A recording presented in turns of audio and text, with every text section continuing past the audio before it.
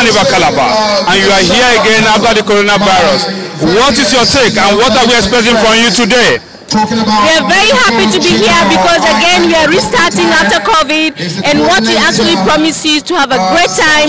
We are here to unify Africa and to tell the people that Nigeria is ready for the world to come over. Nigeria is ready for Africa. But we're also saying we are ready to accept the rest of Africa into East Africa, into Tanzania and other East African countries.